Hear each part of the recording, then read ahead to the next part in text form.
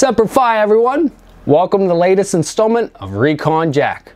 I'm your host, United States Marine Corps veteran and living historian, Chuck Lynch. On today's episode, I'll discuss Franklin Wharton, who was the third Commandant of the Marine Corps from 1804 until his death in 1818. He is most importantly remembered as a Marine officer during the Quasi-War with France and the First Barbary War, as well as Marine Commandant during the War of 1812 against the United Kingdom and its allies. On 23 July 1767, Franklin Wharton was born into a prominent Philadelphia, Pennsylvania family. The son of successful American merchant Joseph Wharton, he had forsaken a successful business career to become Lieutenant of the Marines for the frigate United States, which was still part of the War Department. Wharton was quickly promoted to captain in August 1798 and served as officer in charge of the vessel's Marine detachment until the close of the Quasi-War with France in 1801. I'll dive deeper into more of the history of this war, but it was basically an undeclared war between the United States and the French First Republic over the issue of French privateers attacking and seizing 316 U.S. merchant ships that were trading with the British in American waters. At age 36 and a Marine officer for only 5 years, Wharton became Lieutenant Colonel and Marine Corps Commandant on 6 March 1804. He soon became the first Commandant to occupy the Commandant's House, Marine Barracks, Washington, D.C. Between the years 1801 to 1805, Wharton would also serve as a Marine officer and later Commandant as the United States fought against 4 North African states during the First Barbary War.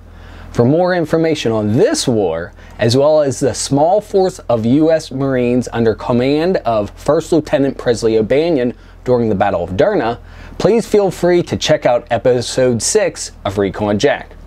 As Commandant, Lieutenant Colonel Wharton ordered a detachment of Marines to Georgia and Florida in 1811 to cooperate with U.S. Army troops in an attempt to subdue an uprising.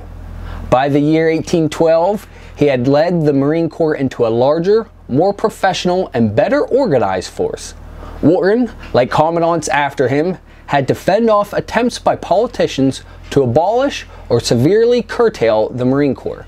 Now, as war approached, he was in command of an undersized force that he knew would have ever-increasing responsibilities.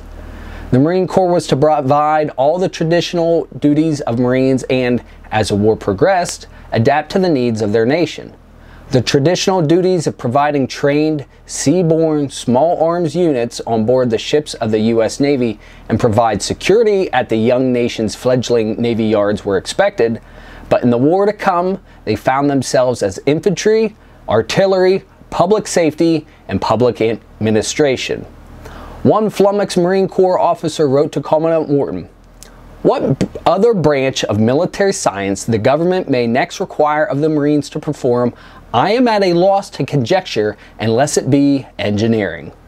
In the war with Great Britain and the other events of the years 1812 to 1815, the Marine Corps would face many challenges and they would meet and accomplish all of them.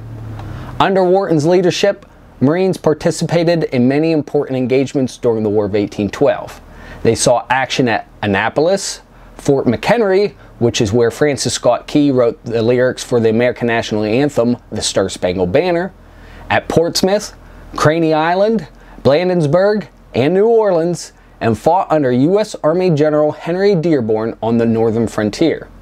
At sea, they participated in virtually every important naval battle, serving aboard warships and privateers on the Great Lakes, the Atlantic, and the Pacific.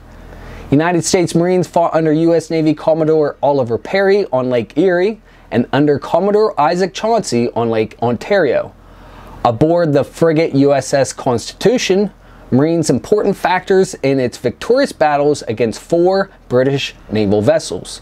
Those aboard USS Wasp saw action in the vessel's engagements with 3 British Navy ships. Marines serving aboard the frigate USS United States were commended for the efficiency in its fight with HMS Macedonian. Lieutenant Colonel Commandant Franklin Wharton died in office on 1 September 1818 in New York City and was buried in New York's Old Trinity Churchyard. Having honorably served as a Marine officer for 20 years, with 14 and a half years as Commandant, he quickly rose through the ranks by proving his value to the Corps. Wharton may not stand as the most memorable Marine officer or Commandant, but he certainly was an immensely important U.S. military leader during the country's first declared war, plus 2 other unofficially declared wars, as well as having fought for the continuance of the Marine Corps against many of those who thought it unnecessary. I hope you enjoyed today's episode of Recon Jack, and perhaps you learned something new. Stay tuned for more episodes as I continue to explore the hallowed history, traditions, and individuals of the United States Marine Corps. Please, as always, feel free to like this video, subscribe to my channel, click that notification bell, and leave a comment in the section below. I always enjoy interacting with you folks and seeing the growth of my channel. Also, don't forget to tell a friend or family member, and do not hesitate to send me an email to recon_jack@hotmail.com.